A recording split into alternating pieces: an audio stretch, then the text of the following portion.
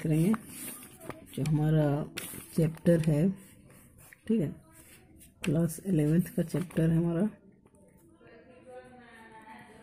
Class 11 का, इसका नाम है हमारा some basic concept of chemistry, ठीक है। Some basic concept of chemistry हम लोग चैप्टर का नाम है। तो चैप्टर का नाम से पता चला कि कुछ बेसिक टर्म को यहाँ हम लोग पढ़ने वाले हैं, ठीक है। तो बेसिक टर्म हमारा क्या होता है, जनरली कोई भी चीज़ के बारे में एकदम शुरू से जीरो लेवल से पढ़ना, ठीक है, जीरो लेवल से पढ़ना उस चीज़ के बारे में। तो उसी चीज़ को हम लोग देखेंगे ध्यान में रखते हुए। तो सबसे पहला चीज़ यहाँ पे हमारा बात होता है कि हम लोग जो स्टार्टिंग हम लोग साइंस पढ़ने स्टार्ट कर रहे हैं, ठीक है। हम लोग ऐसा नहीं है कि बच्चे क्लास में, अब हम लोग इंटर लेवल पहुँच चुके हैं, ठीक है। आईएससी कर रहे हैं। आईएससी का फुल फॉर्म आप लोग को पता ही होगा क्या होता है, इंटरमीडिएट ऑफ साइंस।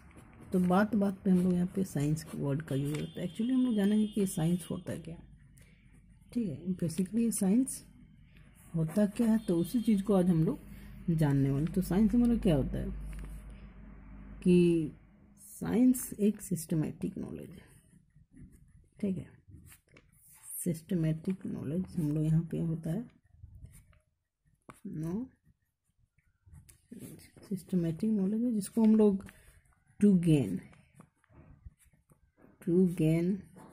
थ्रो भी बोल सकते हैं इसको। Systematic knowledge to gain throw किसे हम लोग एक्सपेरिमेंटली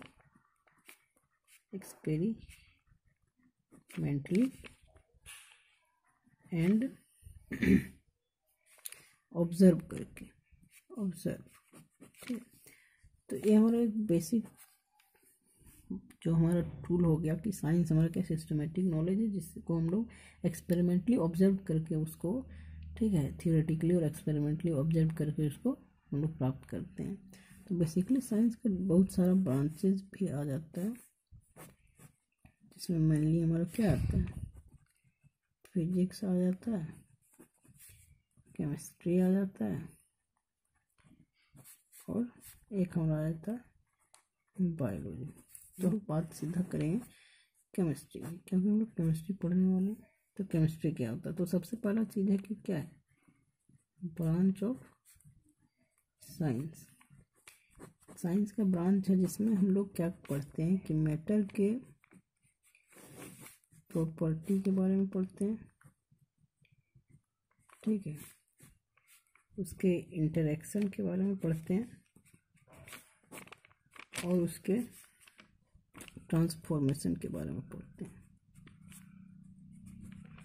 क्या होता है ट्रांसफॉर्मेशन, इंटरेक्शन, और उसका प्रॉपर्टी क्या होता है, किस चीज़ का, मैटर का। तो ये हमारा हो जाता है केमिस्ट्री का डेफिनेशन।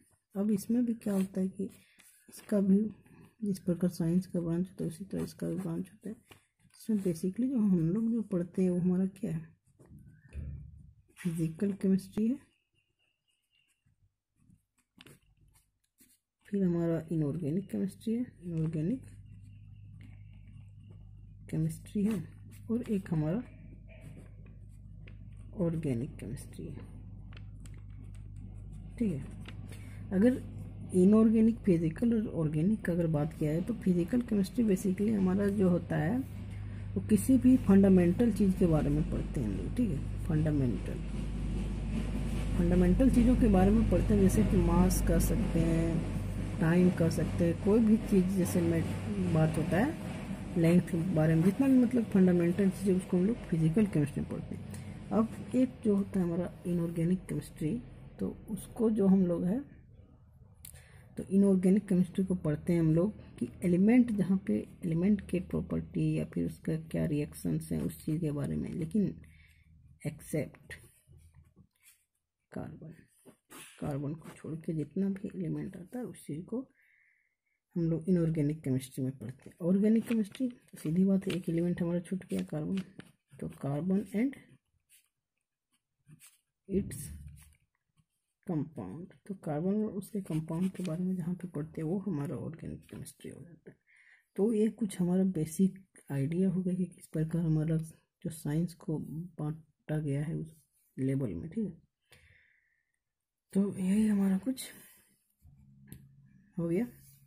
अब एक एक करके हम लोग जो हमारा स्टार्ट करेंगे, वो अभी एक आइडिया हम लोग जाना था कि किस प्रकार से क्या चीज़ हम लोग को केमिस्ट्री में पढ़ना है, क्या साइंस होता है, तो उस चीज़ को जाना थे। अब हम लोग एक एक करके उस चैप्टर की ओर बढ़ेंगे। तो इसके लिए नेक्स्ट वीडियो में आएगा लेक्चर, तो वहाँ से हम लोग को लेक्चर नंबर 2 जो होगा, यहीं से हमारा बेसिक केमिस्ट्री स्टार्ट होगा। एकदम शुरुआत से, कहाँ से, मैटर से स्टार्ट करेंगे, मैटर से स्टार्ट करके इसको करेंगे, ठीक है। तो यहाँ तक धन्यवाद।